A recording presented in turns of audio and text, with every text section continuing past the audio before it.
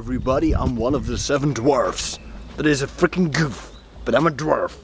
I'm an almost 2-meter tall dwarf. Yesterday I told you about the Queen's Day celebration we have here in Holland that I think is pedantic and old and weird, and I was gonna show you some orange stuff that is like linked to Queen's Day. First of all, our Dutch Google, orange tulips. Yeah, way to go, way to go. Got me some lovely oranges that are orange. They're not special, they're just oranges, but yeah, they're orange.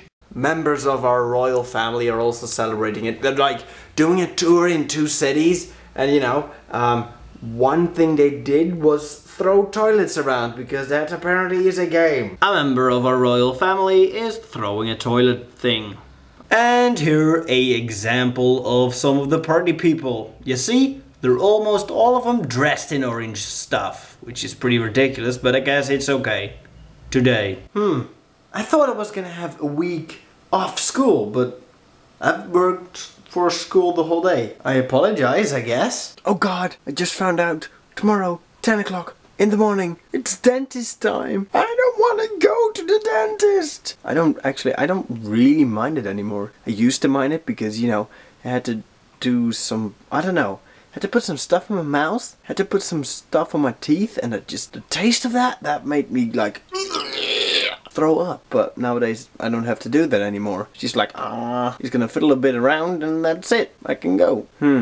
Still, it's not my favorite thing to do. You know, it's never good enough. You know, dentists is always like, watch out for that.